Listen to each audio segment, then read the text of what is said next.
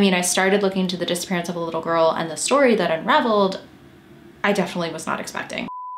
Hey everybody, welcome back to my channel. And if you're new to my channel, hello, my name is Gabby and welcome. If you've never been here before, never watched any of my videos, have no idea what I do here on my channel, I cover true crime cases, and all the cases that I cover a little bit older. They're all basically 20 years or older. So if that's something that you might be interested in, maybe go down below, click that subscribe button, and also make sure to turn on the post notifications to be notified every time that I upload. So today's video is definitely a twisty one with a lot of layers to it. A couple weeks ago, while looking into different cases online, I came across the photo of this adorable little girl named Catherine who disappeared in 1973. As I dove more into her case, it led into the disappearances of 2 other children, the proven death of one, and an entire story revolving around a cult and its corrupt cult leader. This video does contain details of abuse, mostly to children, so do keep that in mind before watching the rest of this video. Most of my research came from a 2018 write-up done involving firsthand accounts of what happened. That source and all my other sources will be linked down below. I think this story is one that deserves to be talked about. It deserves some more recognition, and I'm making this video with nothing but respect for anyone who went through what I'm getting ready to talk about. With all that being said, let's get right into it.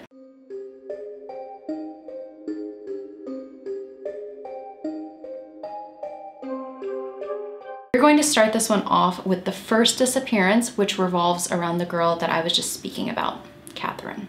Catherine Barbara Davidson was born on December 13th of the year 1966 in Chicago, Illinois. During 1973, she was 6 years old, standing at 3 feet 10 inches tall and weighing about 70 pounds. She was a bubbly young girl with so much energy who just loved being a kid. According to her sister Joy, one thing she also loved was her Raggedy Ann doll. The day in discussion is September 1st of 1973, and on this day, her family packed up their vehicle and headed to Warren Dunes State Park in Sawyer, Michigan. This family of hers consisted of her 5 other siblings, her father Robert, and her stepmother Anna. As for Catherine's biological mother, I really couldn't find any information online regarding her. Catherine on this day supposedly had her hair in braids and was wearing a white blouse, blue shorts, and white sandals. Warren Dunes State Park is about an hour-and-a-half drive from Chicago, Illinois, where her family was from. According to Michigan.org, Warren Dunes State Park provides 1,952 acres of recreational opportunities along the beautiful shore of Lake Michigan in southwestern Michigan. The rugged dune formation rises 260 feet above the lake and offers spectacular views and excellent for hang gliding. The park has 3 miles of shoreline, 6 miles of hiking trails, and is open year-round. Warren Dunes State Park sounds like a great place to take the family for a day out, and I'm sure Catherine's family may have been there before, but would this family outing simply be a cover-up for what actually happened that day? As the story goes though, the family arrived at the dunes and Robert and Anna start unloading the vehicle. As they're unpacking everything, the 6 children decide that they're going to explore an area called Painterville Drain, which is basically a canal that drains right into Lake Michigan. Apparently about 15 minutes or so pass and the children make their way back to the family's vehicle. There's one problem though. There were only 5 children that showed back up to Robert and Anna. Catherine wasn't there. In my brain, while researching, I was basically like, okay, well, what did the children say happened? Did she get hurt somewhere? Did someone come up and take her? Or was it a situation where they just like looked around and she just simply wasn't there? That is really nowhere online. It's basically just the kids arrived back at the car without their sister Catherine, and they basically just said, oh, she must have got lost on the way back. The family supposedly looks everywhere around the area and cannot find Catherine anywhere. And then authorities are called and a huge search is done. During this search, they find nothing in relation to the little girl. The only thing they came across was a green pair of underwear, but it was never proven if this pair of underwear had any solid connection to Catherine. The 6-year-old girl was missing, and people were searching high and low for her everywhere they could think of. You would think that out of everyone, it would be the little girl's father and stepmother who were the most worried about her. Nope. It was said that both of them were very nonchalant about the entire situation. They weren't putting in much effort to find her. They didn't seem worked up about her disappearance. It almost seemed like they just wanted the entire situation to be swept under the rug. Not only that, but it was also said that only 3 days into the search for Catherine, the couple was spotted in a station wagon around 2 to 3 in the morning with another couple, and they were all just talking and laughing and drinking and just having a good old time, like they didn't have a care in the world. Which, honestly, while researching into this, that kind of reminded me a lot of how Casey Anthony was out partying while her daughter was still missing. It looked suspicious, and authorities had their eyes narrowed in on Robert and Anna. But as time went on, it was obvious there was nothing they could really do. Catherine was missing, there was no evidence of foul play, and the children were all sticking to their stories that she just got lost. There was really nothing police could do, and Catherine's disappearance became a cold case with almost no leads. What allegedly happened to Catherine would come out decades later, but we'll get to that in a little bit. Back to the Davidson family. Years would pass and the family moved around a little bit. They had moved to Georgia. While in Georgia, Robert and Anna had a daughter named Joy. In the early 1980s, while still in Georgia, the two of them, with the help of Robert's father, formed a strict religious group called the House of Prayer for All People. And then they moved it to Florida, to a rural area called Micanopy, which is the oldest inland town in the state. And I mean, it is rural, it is small. Its population at the beginning of 1980 was only about 737 people. It was a town literally dubbed the town that time forgot. Robert and Anna were not very religious before Catherine went missing, but after she did, their devotion to religion would skyrocket, and in the most frightening way. It was almost like they originally turned to God as a distraction and hoped to be saved because of a horrible deed they did. You'll kind of see what I mean in a little bit. This religious group, though, followed primarily the beliefs of the Old Testament of the Bible. Robert and Anna decided that with the start of this group, it was also time to completely reinvent themselves. They started with their names. Robert changed his name to Jonah Young, and Anna kept her first name but became Anna Young. They launched this group in a small church on Wakahuta Road, and within no time, outsiders from the area wanted to join. Now, if you wanted to join this group, there were a lot of rules you had to follow. You had to follow a kosher diet, you had to wear robes that went down to the floor, and you had to cover your head, and anything Robert and Anna said, you had to do. At the beginning of this group, it was a little strict, but it did seem on the outside like possibly there were good intentions in some aspects of it. Anna, for instance, would pray with people. She'd listen to people's problems, kind of like their therapist, and they would take in children and families who had nowhere else to go. As time passed, though, things became stricter. And it was becoming apparent that this wasn't just your everyday group of people following the teachings of the Bible. This was a cult. A cult that became so much more evil when its male leader, Robert, or Jonah, died in March of 1988 after being crushed by a pickup truck he had been working under. After Robert died, Anna took over. At this group's largest, it had reached 24 members. Throughout time, throughout its years of being active, its numbers kind of fluctuated because people would come in, people would leave, people would die. Most of its members, though, were recruited in immoral ways, such as taking people from nursing homes or rehab centers, or taking in children from parents who couldn't afford to take care of them. Anna kind of preyed on individuals who were in living situations they didn't want to be in, and she promised them better living situations being a part of this group.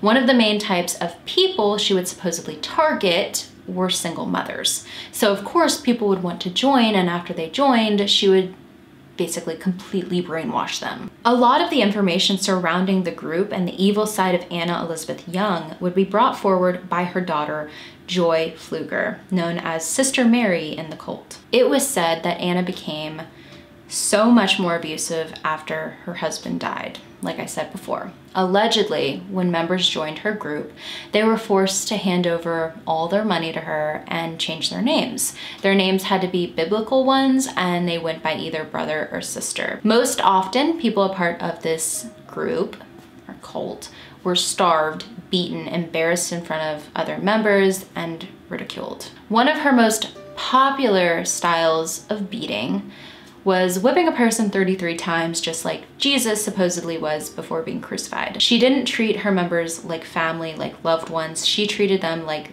they were below her, like they were sinners who needed to be punished, and like they were never doing enough to please her. The punishing was mostly done to children, but she did do it to adult members as well. There was also supposedly one incident where Anna had found a couple having sexual relations on the premises, and she ordered the man to cut off his penis. And he did. And he almost died from an infection. Over time, things only got worse, and it wasn't only Joy who would tell of the horrible things that happened while a part of this cult. The next story comes from a woman named Fonda Favors. Fonda was only 9 years old when her path crossed with Anna Young's. Fonda's older sister, Sabrina, had met Anna while on a bus, and Anna convinced her to come down to their church, more like a compound, and that's exactly what she did. The family went to the property, and Anna put on a good show. Fonda, Sabrina, Sabrina's son, and their mother were all fed and treated like family, and their mother decided that they should all stay. After Fonda joined the group, her name was changed to Sister Rachel, and she was separated from the rest of her family. This was commonly done by Anna. Fonda said that she would be beaten so intensely that no tears would even come out. She became numb to the abuse after a while. Sometime later, there was a confrontation between Fonda's mother and Anna, and this was when Fonda and her mother were able to escape from the group once and for all. They left, but Sabrina decided to stay with her son. It was 1984 at the time, and Anna had completely manipulated Sabrina. According to police reports, Anna had fully convinced Sabrina that a demon was inside of her son. Sabrina's son's name was Marcos Antonio Cruz. There's only one photo of him online, and it is of him as an infant, but in 1984, he was about 2 to 3 years old. According to police reports, Anna convinced Sabrina to get rid of her child. They weren't planning on just putting him up for adoption or letting someone they know take him. No. In December of that year, supposedly, Sabrina and another member of the cult flew all the way to Puerto Rico and left the toddler on the steps of a Catholic church in a very poor neighborhood. They just left him there. Not only that, but Anna wanted to embarrass this baby, this young child, and she thought that one way to embarrass him would be to put him in a pink dress. So that's exactly what they did. They left him on the steps in a pink dress. Still to this day, it is unknown whatever happened to Marcos Antonio Cruz. I mean, he could still be out there alive. He could have been taken in by somebody. We don't know. Here's an age progression photo done of him by the National Center for Missing and Exploited Children.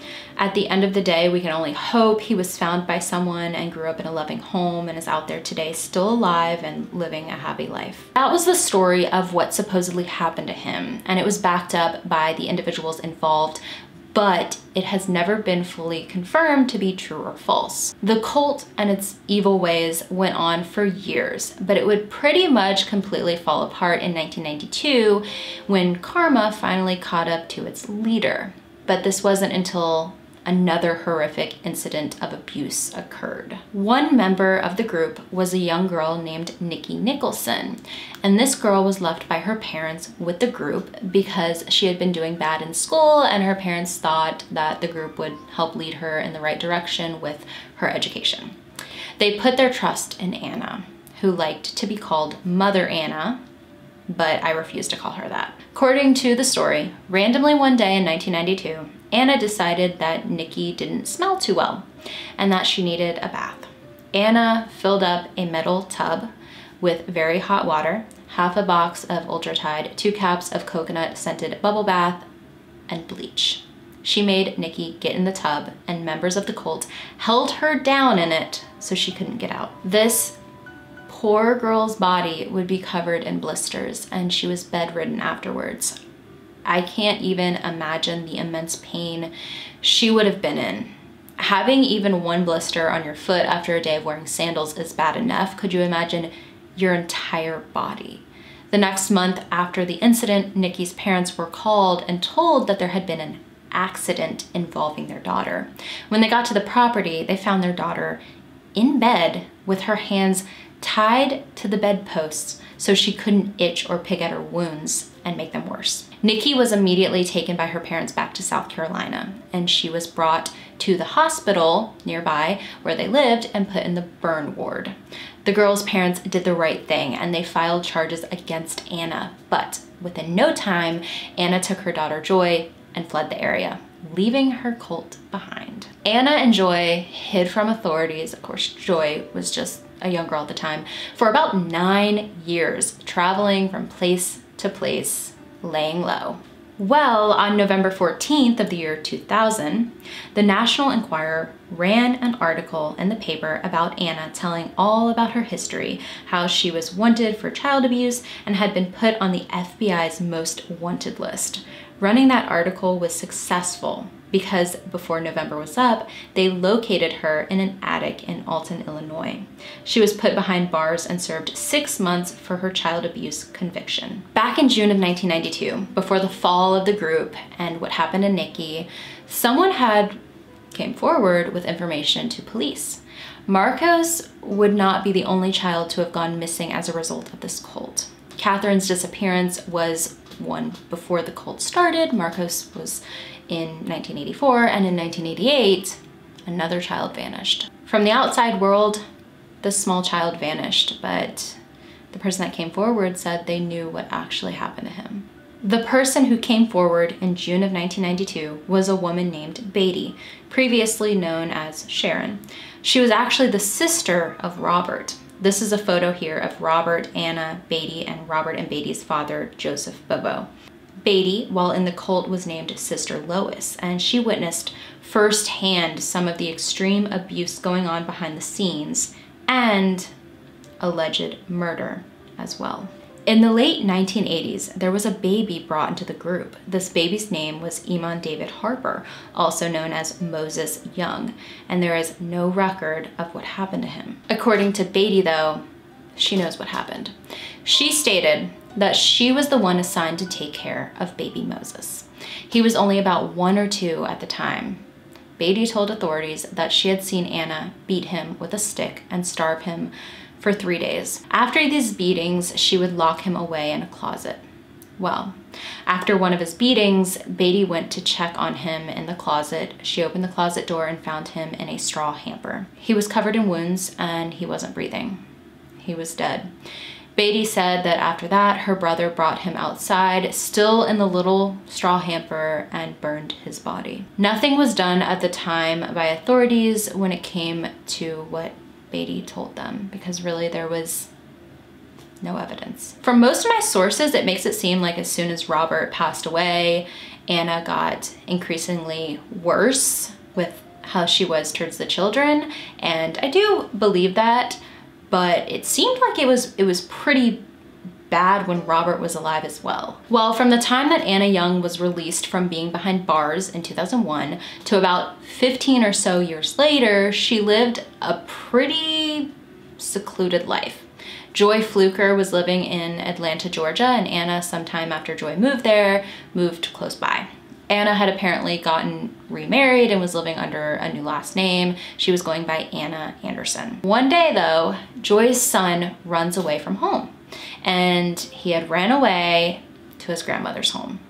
Joy went over to her mother's home and an argument ensued. Joy did not want her son staying with his grandmother, and I'm sure you can't blame her. Apparently, Anna had some things to say regarding Joy's parenting, and Joy was not having it. They were yelling back and forth, and Anna supposedly even darted towards Joy with a metal lamp. Joy, without even thinking twice, blurts out the words, "How can you tell me how to raise my children when you killed 2 children?" After she said these words, Anna froze. She was not expecting Joy to say anything like that. Anna screamed back at Joy, calling her a liar. That argument was really what set Joy off on a new mission in life. She went to authorities to talk to them about the little boy from years back that she knew as Moses Young. She wanted justice served for him. So, we know Moses was allegedly killed. What other child was killed? There was also another young child said to have died while in the cult. This little girl's name was Katonia, and according to police reports, the little girl's mother was sent to jail for the girl's death. But the girl's brother, John Neal, says it was not his mother who did it. It was Anna. John Neal and his family were a part of the cult. He was a victim to many beatings. He still has marks on his body to this day. John, in his own words, has said, "She tortured my little sister. She treated her like an animal." Of course, speaking of Anna. Before her death, the little girl started having seizures, and it was believed that these seizures started because her little body was shutting down due to being so malnourished. Anna apparently believed these seizures, they weren't because she was malnourished or being mistreated. They were a result of her being possessed by the devil. Katonia was prescribed medication for these seizures, and it was said that Anna was not buying this medication and not giving it to Katonia, and that eventually, because of this, Katonia died. John Neal told The Sun in 2017, "People were brainwashed, like the Jim Jones thing. If Anna had said, 'Drink the Kool-Aid,' we would have drunk the Kool-Aid. She used fear and she used God. Everybody was going to burn in hell. The kids had demons in them. That's why they got treated so bad." Joy went to the authorities in 2017 and explained everything in great detail, everything she witnessed, and the murders of the children. An investigation finally began, and it was being led by Alachua County Sheriff's Office cold case investigator Kevin Allen. Anna Young was arrested on December 1st of 2017. She sat behind bars in the Alachua County Jail. In July of 2020, she was 78 at the time, her bail was set to a whopping $2.5 million. In an article released by Gainesville.com, Chief Assistant Public Defender Bill Miller said, "Miss Anna Young is the second oldest individual currently held in the Alachua County Jail. She also has medical conditions that put her at risk for this particular pandemic. Miss Young finds herself charged with perhaps the most unusual set of crimes I've ever worked on, and the evidence is similarly unusual. This case is 30 years old and there is no body. The witnesses in this case all have various motives." Anna at the time was suffering from hypertension and kidney disease.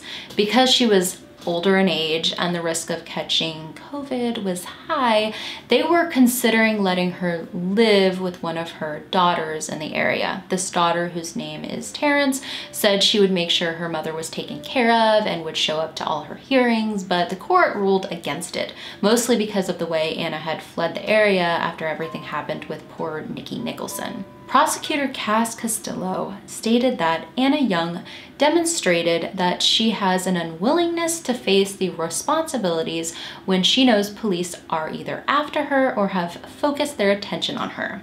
They were 100% not going to take a chance on letting her go from under their constant watch, even though she was older in age at the time. On February 17th of 2021, just last year, Anna pleaded no contest to second-degree murder for the death of Iman Harper, known in the cult as Moses Young. When it came to Katonia, Anna pleaded no contest as well. Anna would be charged with second-degree murder and sentenced to 30 years behind bars for the murder of Iman Harper.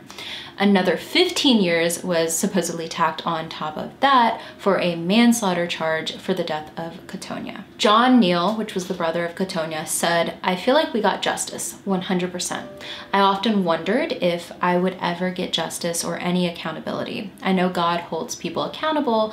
I knew that was coming. But to be able to see it and live it, it's just wonderful. It's a blessing." Anna, though, would not be behind bars for a very long time because only 42 days into her stay at the Florida Women's Reception Center in Ocala, Florida, she died. She had been taken to the hospital, put in ICU, and was on oxygen and ended up passing away at the hospital.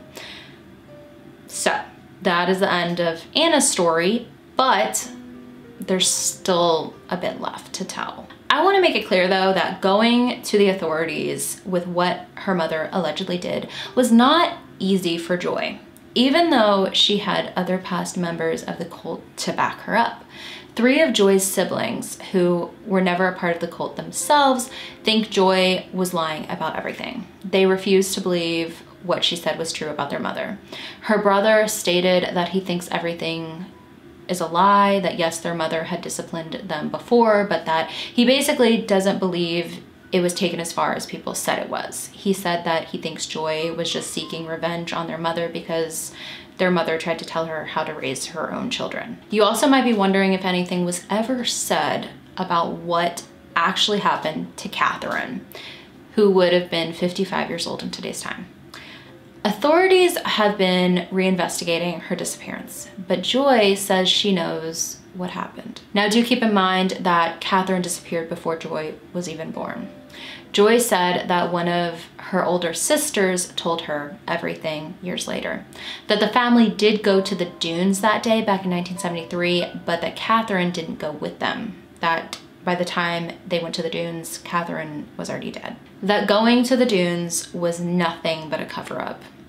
Joy stated she was told that her mother bound and gagged Catherine and put her in the closet. That all night long, Catherine's siblings heard moaning and scratching on the closet door. The next morning, Catherine's sister went to check on Catherine and she wasn't breathing, that Catherine was dead. And as for what happened to Catherine's remains, that is unknown. You know, during that argument when I said Joy told her mother, you know, how can you tell me how to raise my children when you killed 2? If we include Catherine, that would have been 3. And we still don't know what happened to Moses. According to Gainesville.com, Joy said, "I love my mom. I would support her. I do believe there is an underlying disorder that no one wanted to talk about. I believe that if people had spoken up sooner, her disorder could have been managed, and Moses, Katonia, and my sister Kathy, all those deaths could have been avoided."